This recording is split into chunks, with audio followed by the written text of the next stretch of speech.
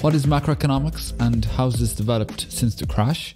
How should we think about globalisation? An especially pertinent question given the current political climate. And how important are personal relationships and interactions in determining economic performance? All discussed in episode 7 of the Irish Economics podcast.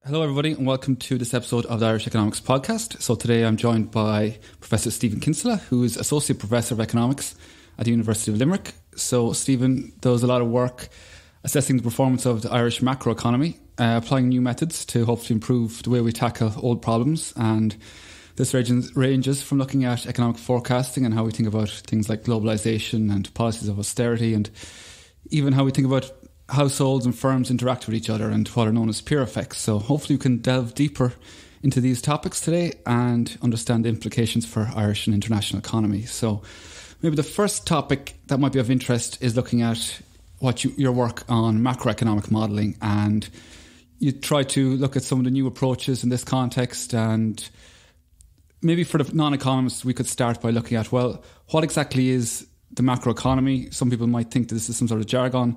Maybe to try and break that down first and then say, well, why do we need to assess its performance? So, first off, thank you very much for having me. This is I'm excited to be here and thanks again for doing this. What is the macroeconomy? So essentially the macroeconomy is the sum of the behaviours of everyone in the economy. So all the households, all the firms, what the government does, and what people buy and sell from the rest of the world. And of course, what we invest. So, and what is invested in us. When we think about the macroeconomy, when I'm teaching it, I often liken it to the human body. You know, you've got the different sectors that are essentially the organs, and flowing around the firms, the households and so forth is money. Money flows. So almost the first thing we teach in macroeconomics is something called a circular flow model. What this is, it's got an explicit biological metaphor behind it. It was in fact invented by a doctor in France several hundred years ago. So it's very interesting that many of these biological metaphors carry over. So the fundamental thing about macroeconomics is that my expenditure is your income and your income is my expenditure. Right. So it's fundamentally different from the way we think about the economics of the household, and it's fundamentally different from the way we think about how individual firms or individual sectors do their thing. It abstracts away from a lot of that, or at least in the past it used to abstract away from a lot of that. Yeah. Now it's really down with the data, but its history, it's at its deepest roots is a concern with counting. I think the first ever macroeconomic document is something called Verbum Sapienti, from a guy called William Petty. So it means words to the wise. Okay. Basically, I think it's only 19 paragraphs, and you have a concern with counting people up, and you have a concern with inflation, you have a concern with unemployment. I think it's from the 1690s. I forget what the exact date is, but it's an incredible document in that all of the major concerns that you will see in 2019 are sitting in that document. Right, okay. 300-400 years ago. It's an extraordinary piece of writing. I'll send it on to you. Okay. So traditionally, I suppose, methods would have been restricted. We would have had pen and paper, or maybe very simple computing power. Yeah. And would this have led to maybe simplifications in the modelling approaches? Or? You've had to you essentially begin macroeconomics from counting up who's doing what where, and even that counting process is quite partial. The technology that existed in the 30s and 40s, when they really started thinking carefully about what everyone does in the macroeconomy, was really, really limited. It was limited pretty much to the UK and the US when it first started. And there were actually a number of approaches to counting up what people did. There was something called input-output analysis. There's something called the national accounts. real sectoral accounts and then flows of funds accounts and money flows. These are all totally different approaches. There was a thing in the 50s called activity analysis, which has totally fallen by the wayside. The history of macroeconomics is really the history of people trying to figure out what the best abstraction is. Right, okay. And that was true really up until about 10 years ago. So as much as 10 years ago, it was completely fine to write down a macro model that you essentially assumed that there was one person in it. So this is something called a representative agent model. Okay. And that one person was sort of multiplied infinitely. And there were different preferences, whatever. And then what they did was this single individual, this cloned individual, did their best to maximize their income or minimize their work or maximize their leisure or whatever it was the problem was, subject to an intertemporal constraint.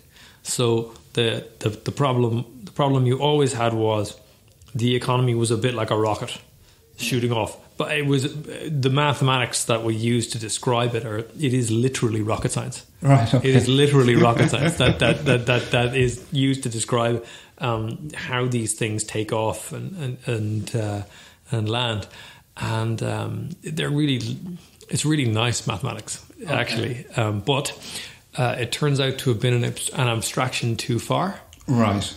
In the key sense that. It's an abstraction too far in the key sense that it got us away from something that's really fundamental in the study of the economy, which is the balance sheet. Right. Okay. So this is where we come on to maybe the stocks and flows of money in the economy. Exactly. So I started looking at what's called stock flow consistent macroeconomics in 2006. I had just arrived back from New York, where I did my PhD. And I was told, you're teaching monetary economics. And I said, okay, what do I do? What do I do here? And luckily, I rang my PhD advisor and I said, what should I do? He said, well, there's this book I've just been sent to review. It's called Monetary Economics. Right. I think it's probably, right down your alley. And I said, oh, okay, cool. Send it over to me. So he sent this book over by these two guys, Wynne Godley and Mark Lavoie. Okay. And this book was not unlike anything I'd ever read in macroeconomics, in that it starts off from the data. Okay. It just goes, here's the data. And then it says, well, we're pretty sure people aren't rational. We're pretty sure there are different ways to think about rationality, but we're going to assume that people basically do what they do, and we're not able to see inside them. Yeah. Right. So unlike the representative agent model, which assumes that you know somebody at a psychological level. Yeah. Right. This says, well, we don't really know anybody, but we can count what they do. Right. So we should probably just look at the data first. So this starts from that counting exercise, right? Okay, that Petty did, and that in the 16th century, and then people were trying to do up until the 1950s and 60s, and then sort of expanded, and then it just says, well, look, everything that comes from somewhere has to go somewhere. Right. If I buy you a cup of coffee, I get the coffee, and the guy who sells me the coffee gets some money. Yeah. The money has flown out of my account into the coffee seller's account, and I have got a cup of coffee. Yeah. Right. And it's sort of it sounds really stupid, right? But but it's a really, really simple and kind of fundamental thing. Yeah. And then you can ask yourself questions about, well, okay, where does it go? Can you trace the flow? And there are data sets for doing that. Yeah. And so what I started doing was writing teaching notes about this new way of doing macroeconomics, okay, just for my students. And I taught myself the approach just by having the need to teach them something that wasn't everything is perfect and everybody's maximizing everything. And, there's no such thing as a crisis, because, of course, when I started teaching this, it was 2007. And yes, indeed, there was a crisis. So coming back and saying, well, the economy is moving pretty well, and all the previous textbooks were saying things like, well, the economy is doing well. There's been this great moderation. Yeah. All of that's nonsense now, right? Yeah. So I wasn't able to teach any of that stuff with a straight face. Sure. Whereas this stuff is saying it's absolutely fine to get a balance sheet that's just out of whack. Yeah. Of course a firm can become insolvent. So the stock flow thing has been going really well. So we've got a number of grants. I think we have about 2 million in grants for various postdocs. So lots of people have now done their PhDs and stuff in this. Lots of software has been written. And what was very interesting was I had a group of, I think it was 6 postdocs here at one stage in Limerick, and they were doing all these different types of models. Right. So if you admit a plurality of modelling approaches, well, you shouldn't be surprised when lots of different approaches come up. Yeah. So we ended up doing things that were strict stock flow models. So basically the way you do a stock flow model, unlike a traditional macro model where you get some data on capital, you get some data on labor, you get some data on output, you try to fit them together and see how they go over time. With this, you take very, very large national balance sheet data sets. For example, we did one for the Bank of England, working with 3 colleagues from the Bank of England over a couple of years. Yeah. One day we printed out the flow of funds of the United Kingdom. Right. And so we're in a room that's 3 meters by 3 meters. It was about 8 meters long. We just printed it off. It went across about 6 tables. Right. Okay. It was a huge data set, right? And what was fascinating about the experience of working with policymakers was they were kind of saying, this has to be right, Yeah.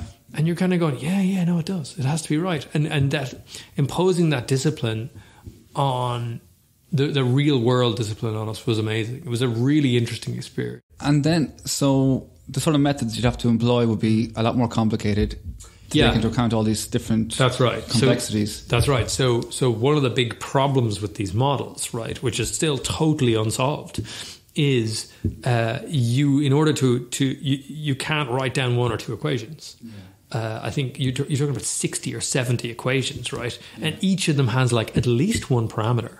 Yeah. Right. So in modeling terms, you're always asking yourself, what's the value of that parameter? Yeah. And what you find really interestingly, actually, is if you go beyond, I think a lot of our training as economists is very much in the household sector. Yeah. So if I ask you right now, what do you think is the marginal propensity to consume out of current income? Right, in Ireland, you've got if you ask yourself that question for a second, you go, it has to be 0.8, 0.9. In other words, I give you an extra €10, you're probably gonna spend most of it, right? Which is fine. It's completely grand. Now, if I ask, what is the marginal propensity of a financial firm in the OFI sector, other financials? Right, so there's a shadow bank or something. Yeah. What's its marginal propensity to save? You have no intuition of that. Yeah. Right. Whereas with the household sector, you totally have an intuition because it's closer to what your training is. You've seen some econometric data. Yeah. Nobody's done that stuff. Right. Yeah. So there's that. The time series data is pretty limited. You're talking, it's quarterly data. It's super noisy. The best countries in the world, we got a grant to do one for the Irish economy. Totally couldn't do one. Right. We just couldn't do it. Just didn't have the data. We literally didn't have the data. We're I just have to wait around another 10 years and I'll do the data. Right. Then I'll do it. It'll be fine.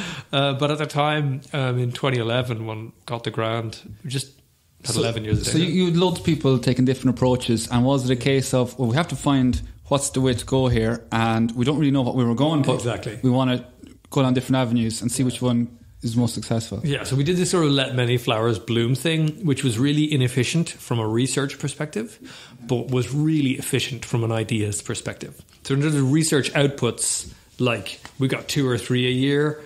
If we'd just gone, everyone will do this one thing, we would have had 20. Right. So in terms of the production possibilities frontier of research, we were putting out 5-6 journal articles a year, which for 6 people is pretty small, right? Yeah. That's not a great return on investment. But in terms of the ideas, it was incredibly interesting. So some of the guys realized that because we have this data that's basically at the sectoral level, it's like households and firms, we've kind of nothing underpinning why those households do those things. So a really nice aspect of the other macroeconomics that I was telling you about before is that they actually have a really, really good story about why people are doing things, like individuals. The problem is all those individuals are highly homogenous and they can't do things like default on loans. Okay. Or at least they couldn't. So I'll come on to that in a minute. Right. But in 2006, 2007, they couldn't. So, So one of the lads started saying, well, look, we clearly need an agent-based model. Yeah. We need to be able to specify the agents in the system at a very, very granular level. And I was saying, so computationally, how difficult is that? And they said, well, we will need a supercomputer. Yeah. It's verging on data science. Have you got one? And I said, well, I don't have one. Yeah. But I could get us some money and we could build one. So we built these servers out of something called, what are they called? They're called graphic. They're graphical engines. So the graphics card of a computer is the fastest part of it, typically. Right. And so we wrote the software in order to maximize this graphics card thing. Right, okay. So we had to build these kind of server things, which was a really exciting and slightly terrifying day because I'd spent, a good quarter of the grant on these little black box yolks. Yeah. And if they didn't work, we were screwed. So we put these things together and they work great. So we built this piece of software which is freely available now. It's a platform and it's called JMap. And basically it's an agent-based modeler that has a stock flow consistent component on top of it. Right. So we impose the discipline of everything must go somewhere, right? Okay. We have to map the stocks to the flows, no problem. But then we also impose a further discipline, which is that everyone's flows somewhere within the system go somewhere. So there you're once you've got that modeling set up there, you're able to do bank runs. You're able to talk about what happens when firms go out of business. You're able to talk about what happens when some of the agents in the system are a bit crazier than the others, and they're really into investing and all this kind of stuff. Yeah. So cool. Really, really cool. Took like 2 days to run these things, but they were great. And the graphics that came out of them were just sweet. Yeah. And some really good publications. So some of them, the graphical capability really impressed me. So we got papers published in the Journal of Economic Dynamics and Control with people like Joe Stiglitz. He was very interested in this approach. And the Accounting Organization and Society, places like that, Cambridge Journal of Economics. So it was getting well published. It was really good. And then, so I got quite interested in the mathematical connections between the graphs that we were producing, right, and the mathematical elements of the stock flow consistent approach. Yeah. So I did a PhD in NUI Galway. Before I went to New York, about these mathematical approaches. Right. Okay. So shout out to NUI Galway for putting up with both of us for that long. Yeah. But what was really exciting about that was I was able to take some of the mathematical training that I'd done in Galway. Right. Okay. And apply it here. So what we did was, and this got published in the Journal of Computational Economics.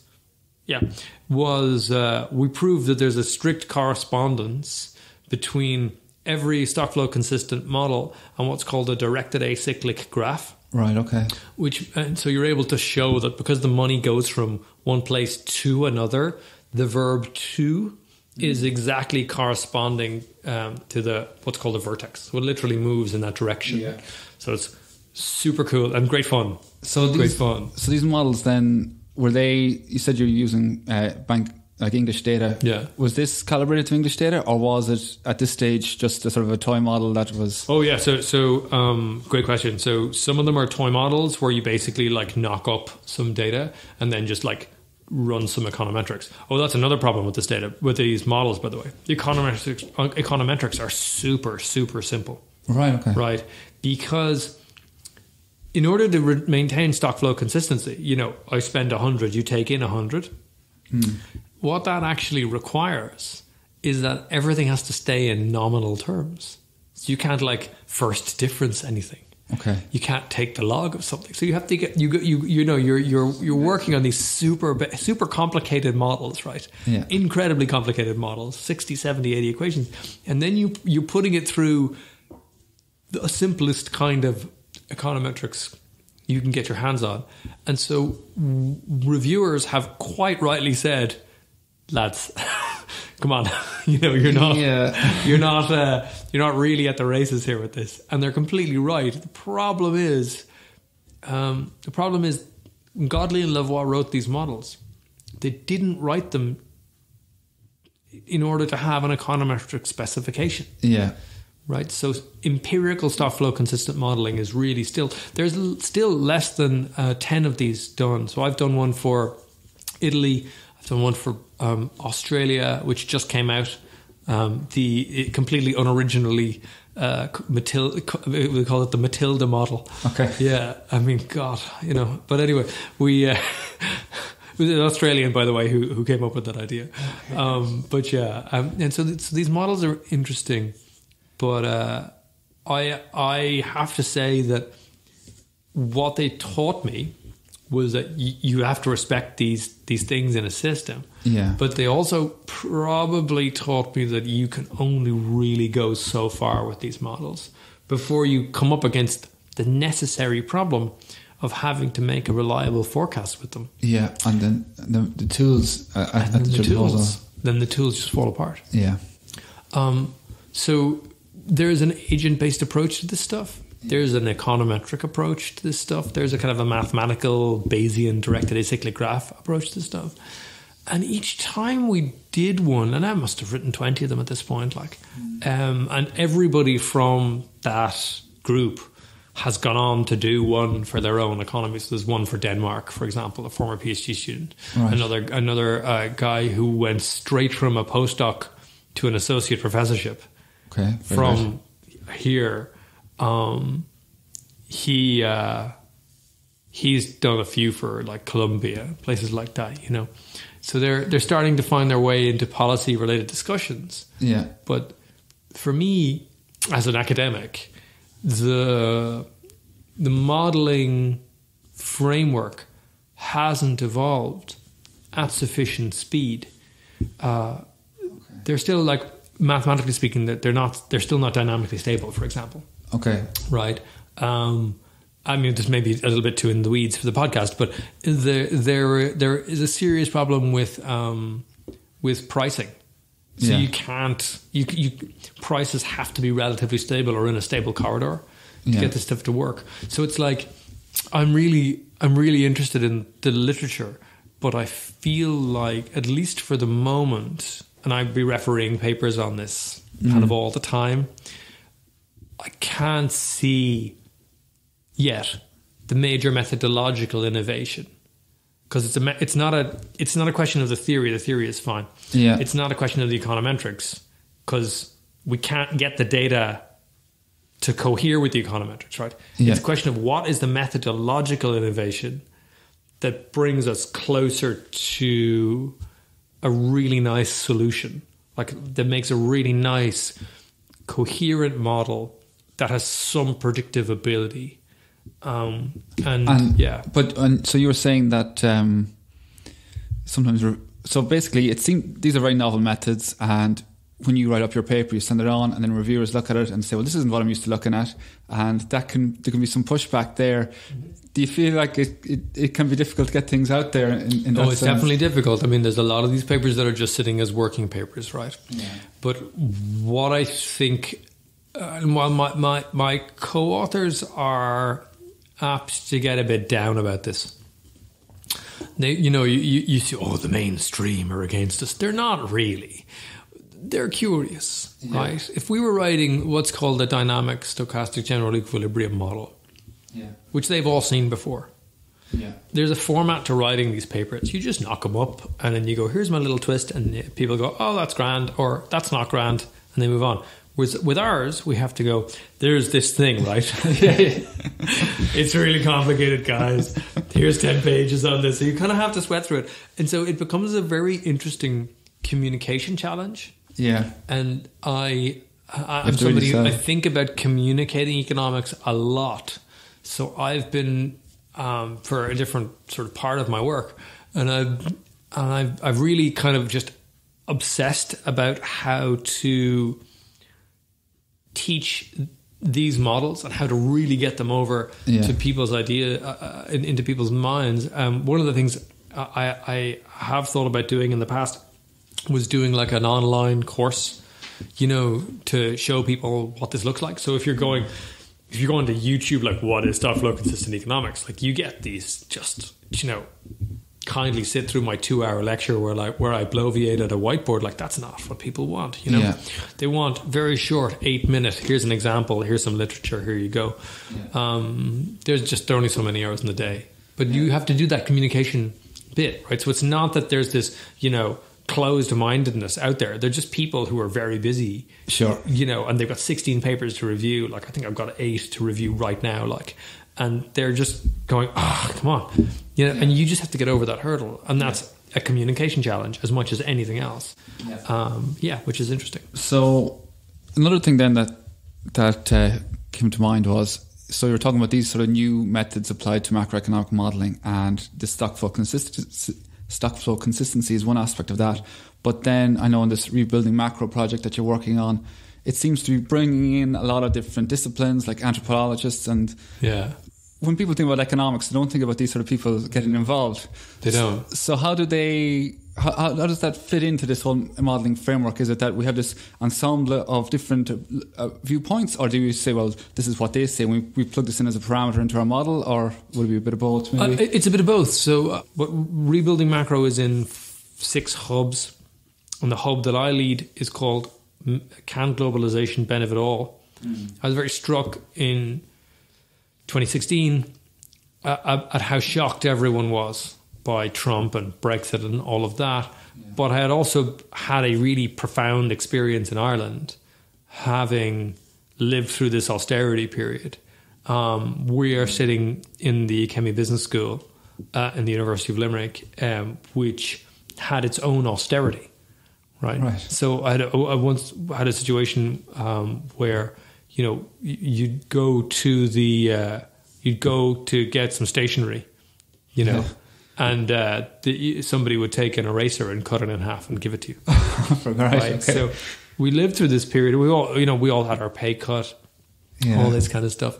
So it's an interesting problem in that having lived through these crises, like, I'm aware that some people are made better off by globalization and some people are made worse off. I mean, we are Irish, right? We are definitely the winners from this. But we do impose losses on others, right? And you're not going to... It's a substantial threat, in my view, and this is moving into international political economy rather than macroeconomics, which is a different thing. But it just struck me, having done a lot of reading about it, that unless we were able to include into our macro models the fact that the family matters, right? We weren't going to be able to explain certain effects. For example, when a large factory leaves a town in Vietnam, its effects are totally different to the same firm leaving a town in India. Right. And the reason is family structures. Right, the family structures, and this is very well published, Journal of International Economics, 2014 work by colleagues from Dartmouth.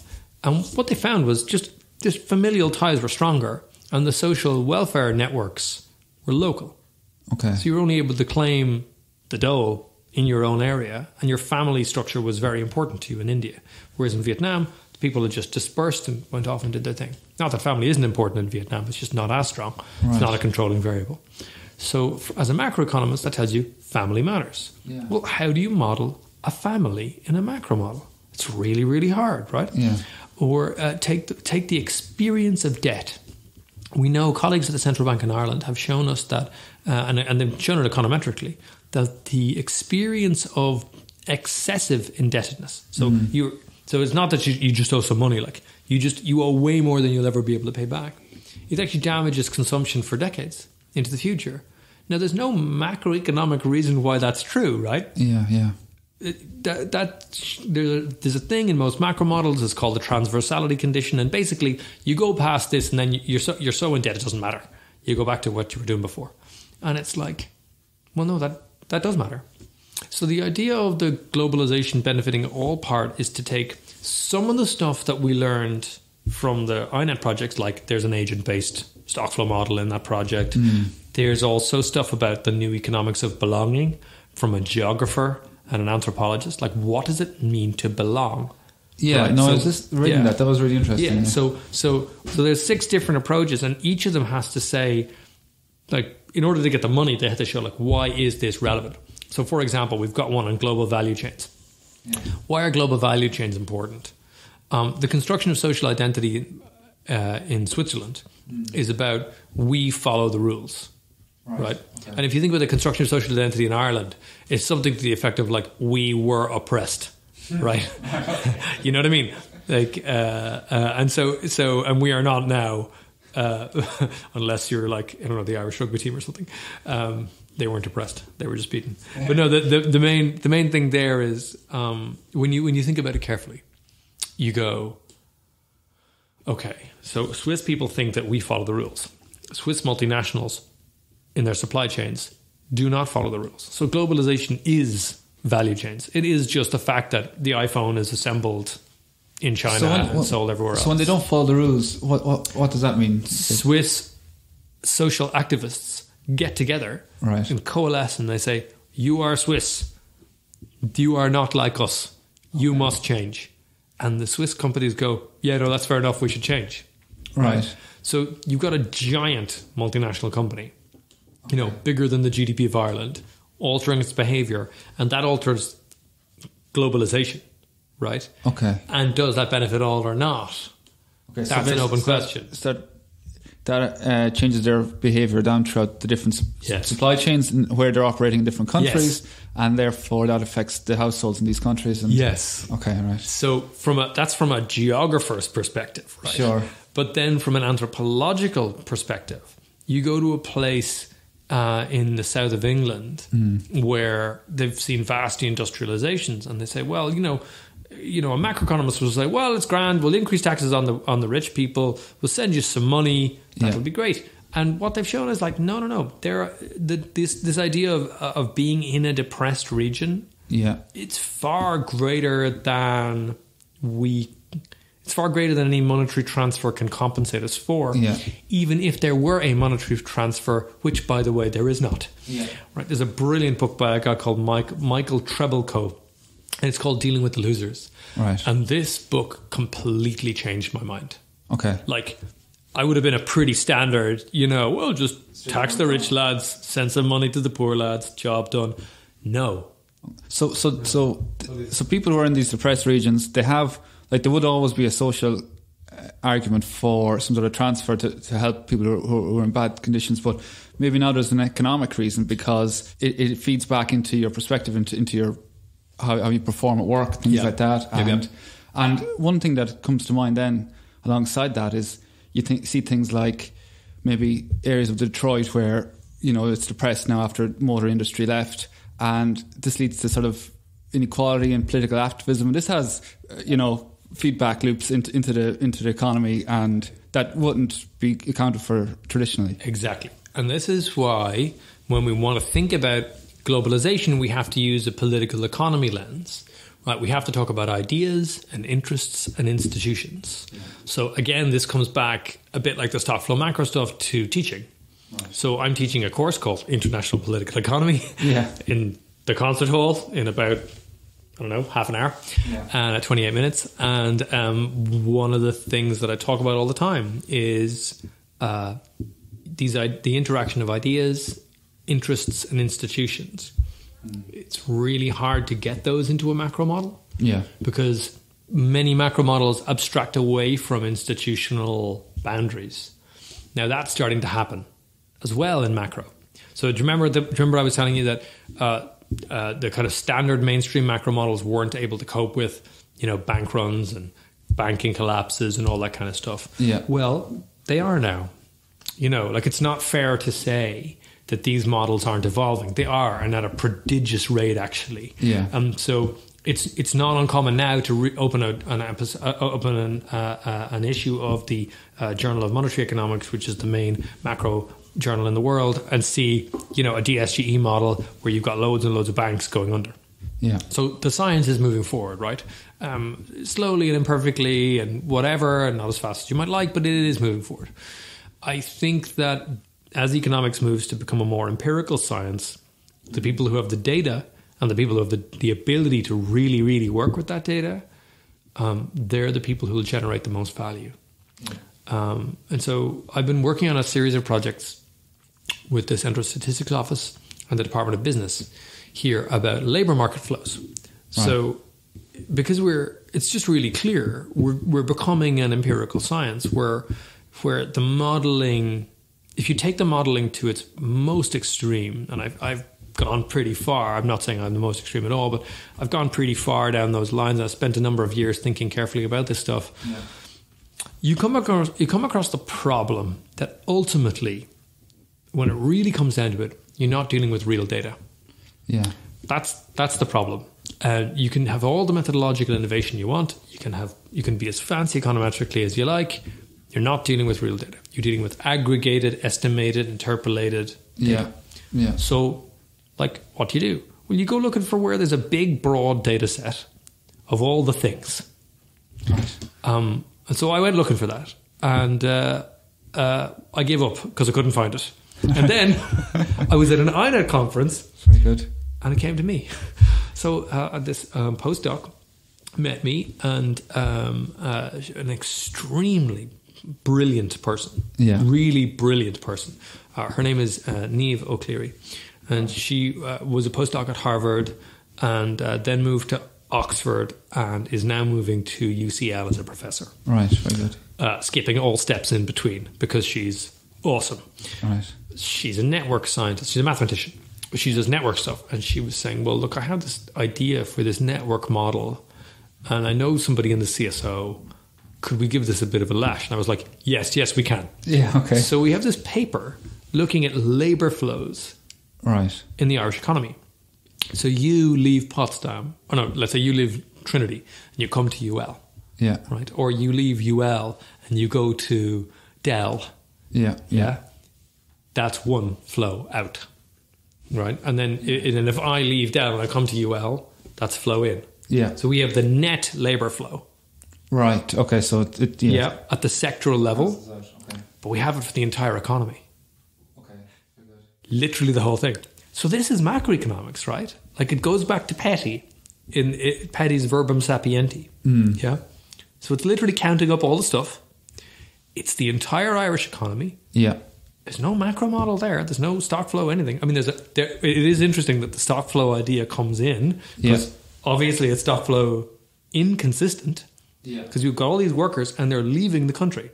Yes. So we've got an estimate of how many workers are leaving the country and how many workers are losing their jobs. You know? Okay. But anyway, long story short, we're able to use these network models to build a picture of the Irish economy.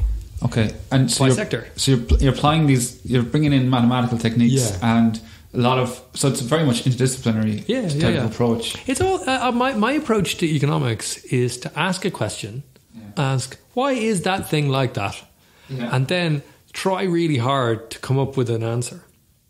And it takes you over these really weird terrains, right? You find yourself sitting in a room talking about Swiss activists, do you know? Right, okay. And you find yourself in rooms talking about the nature of shadow banking and in rooms talking about the legal issues around data sharing.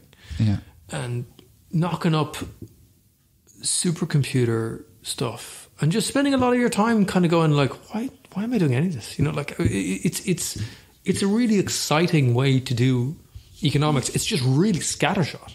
Yeah, it's all over the shop. If you have this open approach and you take into all these ideas, eventually you hit on something that works. That helps. Yeah. I mean, look. It's worked in the sense that, I and the people who work with me are quite happy to come to work every day, and it's worked in the sense that the journals like it. It's worked in the sense that there are central banks and policy places using these models. Yeah. And it's worked in the sense that there are still government departments who are interested in this stuff. To the extent that it gets published in the American Economic Review or the Journal of Monetary Economics, is to my mind, it's not even a secondary question. Yeah. I'm far more interested in just having a lash. Like, I'm really excited to do this labour flow stuff, because we have one of the big questions in Ireland, which is a political economy question, is what is the role of the multinational in Ireland in an era of de-globalisation? Right? In order to answer that question, you have to know a lot about the multinationals in Ireland. Yeah. And to do that using a network approach with labour flow data is a really, really, really interesting question. I have no idea what the answer is. One thing I just wanted to mention was you have an interesting paper on agent-based modelling looking at crop adoption. You're talking about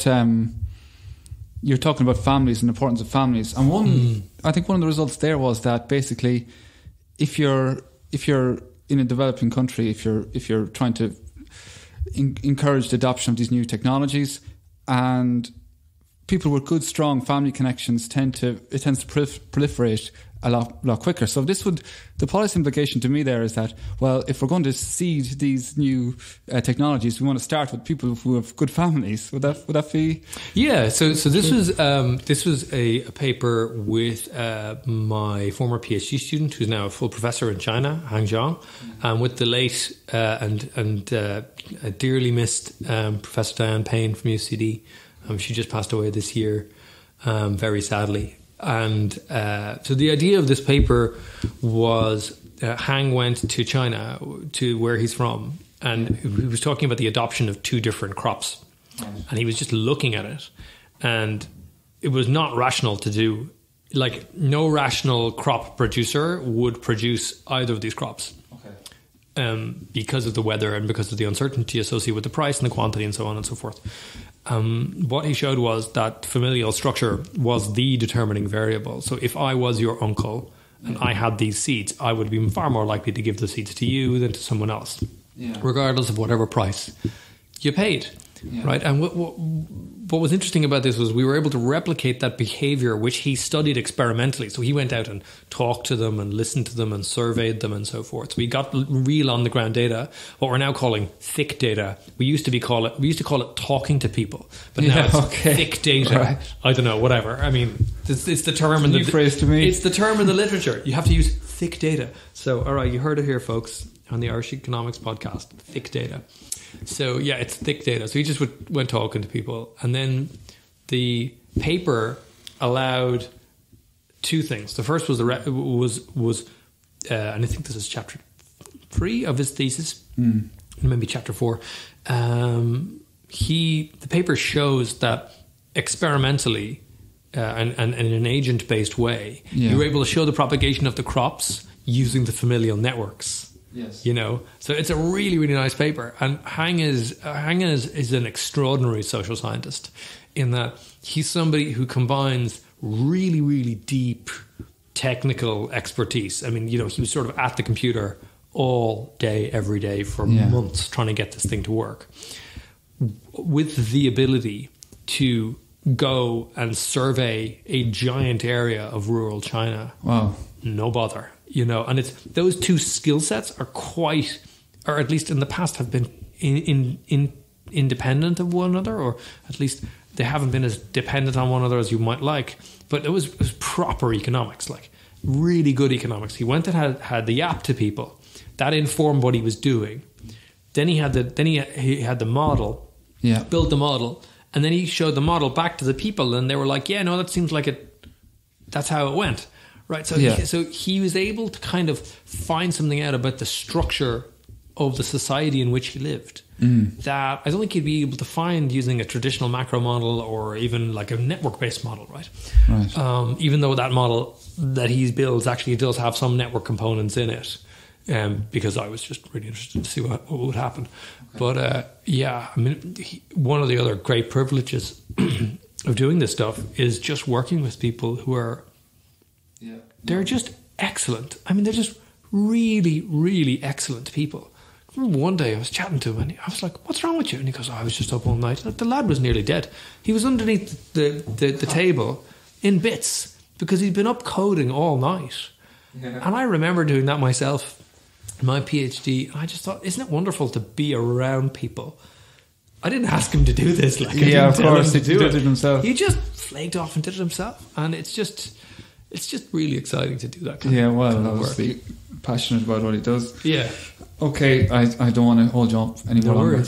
Stephen, thanks a million. That was a really interesting chat, and really enjoyed it actually. No, my pleasure. My pleasure. Thank you very much for listening to me and putting up with me, and I wish you every success with the podcast going forward. I think it's a brilliant idea. Okay, thanks Stephen, all the best. So there are 2, maybe 3 more episodes left in this first series, and I really want to get as many listeners on board as possible over the next couple of weeks. So if you have a friend with an interest in some of the topics discussed, colleagues, if you're at school or college, please mention the podcast whenever you get a chance. If you're on social media, a tweet on Twitter or a tag on Instagram always leads to new listeners. So please, if you've enjoyed any of the episodes so far, let the world know by tagging @IrishEconPod on Twitter, Instagram or Facebook, and help me with giving the podcast a big social media push this week. That would be really appreciated. So thank you everybody, and look forward to talking to you next week.